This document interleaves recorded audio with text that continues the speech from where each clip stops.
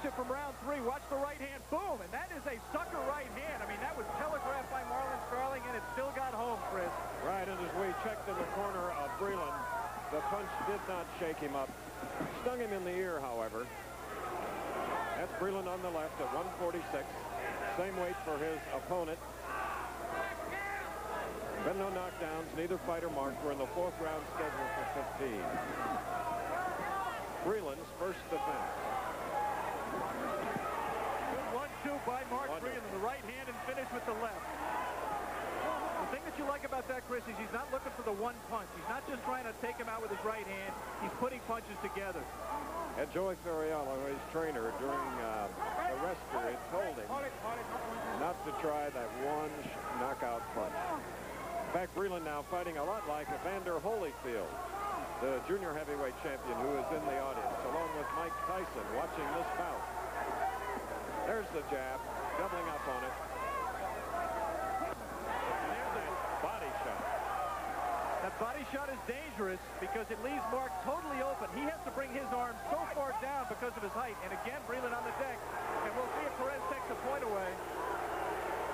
Tony Perez now cleaning the gloves as he should. Tony did not feel that that was as much of a throwdown as the 2 previous incidents. What I was saying was when Mark throws that right to the body or the left hook, he has to bring his hand so far down because Starling is so short and he's so tall that he leaves himself wide open.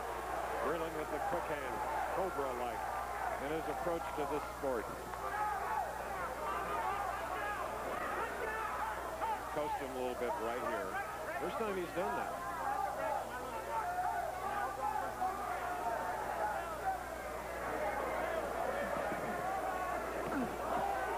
Punch. Yeah. Sneak. Exactly, Chris. Mark was not covering up when they came out of that little clinch. He's got to protect himself at all times. Another.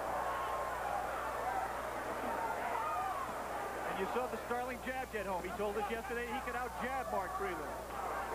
I think he can only do that if he slips Mark's jab and then lands his own. Desire on the part of the champion. Savviness on the part of the challenger on the right. Marlon Starling, popular Hartford, Connecticut boxer. Okay, break! Last champion, as a matter of fact, in that state was the great Willie Pep. World champion.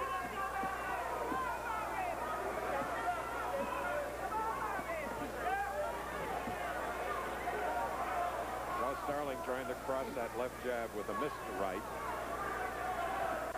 Round 4, about to end. Columbia, South Carolina, we've had no knockdowns. Neither fighter marked. Breland in the blue trunks, 6'2½".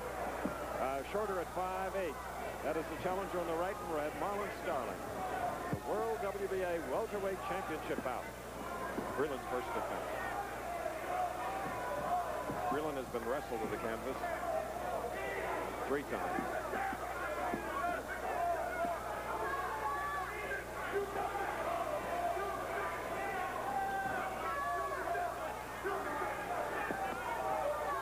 Corner told him not to be too lackadaisical. Is that what they called the 3rd round? Thought he was pretty busy, giving a good effort. You see in the first seconds of this 5th round, Chris, the strength and the weakness of Marlon Starling. He's covered well. He hasn't really been hit with anything of substance by Mark Breland, but he hasn't landed anything of his own. He's concentrating again. Mark Breland on the deck. All right, another warning. You heard Tony Perez say, next time I take a point, in between rounds, Joey Fariello went over to Tony Perez and said, Tony, he's thrown him down twice.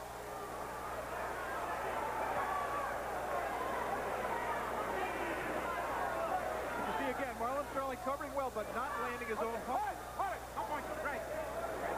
That's the reason, Chris, so far in the fight, through 4 rounds, I've given all 4 rounds to Mark Breland. He's good right to the body and left hook to the head by Breland.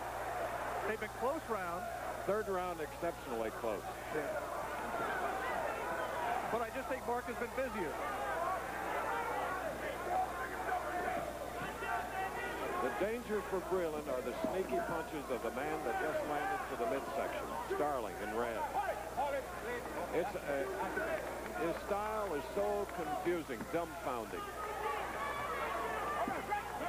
We'd like to remind our local stations that at the end of this round, we'll be taking a station break.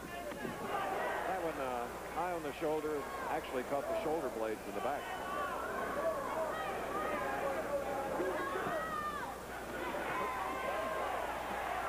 There was an uppercut just missed by Breland that would have ended it all.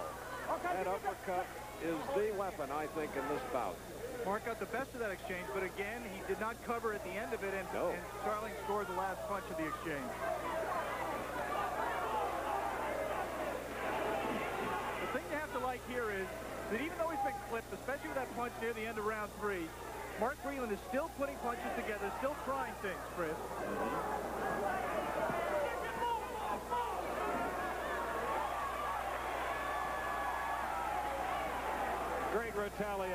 Great retaliation by Starling. ABC's Wide World of Sports featuring the WBA World Welterweight Championship. We'll continue after this word from our local station. This World Championship fight is going now to the 6th round, scheduled for 15. The champion Breland in blue on the left. Marlon Starling, 45 fights, 41 wins, 25 knockouts. The challenger and a very worthy contender. Man with a frustrating career. Breland trying to cover up as he bent over there, not from the effect of a punch. Tony Perez, the referee. 3 judges scoring a 10-point must, WBA rules. You talked about the patience required of Mark Breland because of the defensive skill of Marlon Starling, Chris. Right now he's being a little bit more patient, taking his time a little bit. Now Marlon's complaining, he's holding me. He also shouldered Marlon Starling there. Starling likes to be disruptive, whether it's moving, punching, talking to his opponent, or to the referee. Now, it's a difficult one to judge. I think very difficult. He's taking the point away. That was very borderline, Chris.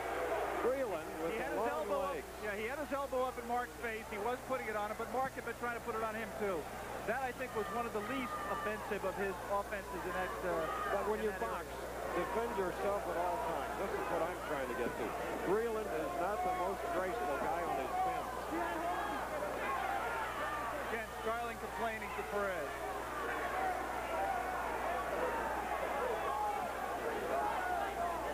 So now Breland taking backward steps more than earlier.